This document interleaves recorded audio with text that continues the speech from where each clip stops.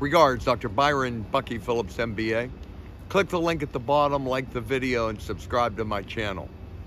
The title for this video is Finding Meaning in Work.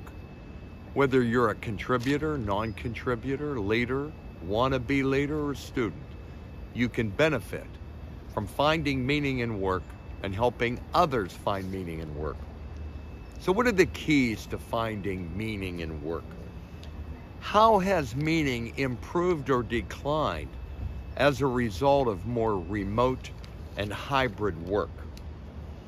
Many people, unfortunately, live lives of quiet desperation, and they find no value or meaning at home or at work. But some people do rise to the challenge of finding work-life harmony. And remember, it's never work-life balance. You don't go to work and then have recreation and then have family. Those three things have to be meshed all the time. If you're not working 24/7, you're not in the game. That's a reality in today's remote and hybrid work. Researchers have found fewer than 30% of people reported finding meaning in their lives. Christine Porath, an expert in building community and embracing civility, shared these facts.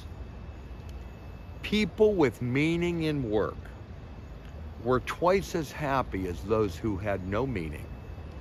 People with meaning at work were rated 25% better by their immediate supervisors.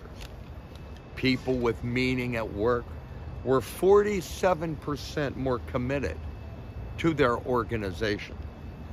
People who were committed to work were 71% less burned out and burned up.